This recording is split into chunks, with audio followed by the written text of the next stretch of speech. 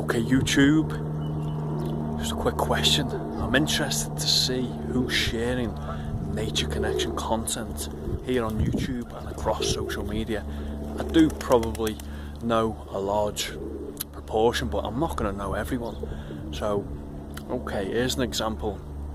I think Ian Banyard is very articulate with his videos.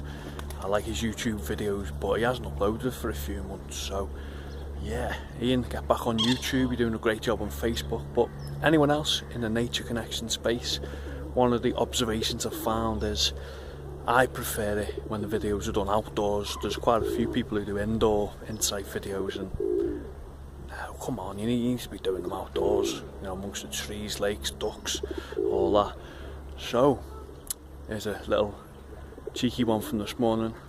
I've done the little video about wearing red and green, and I just grabbed a t-shirt out this morning, and there you go.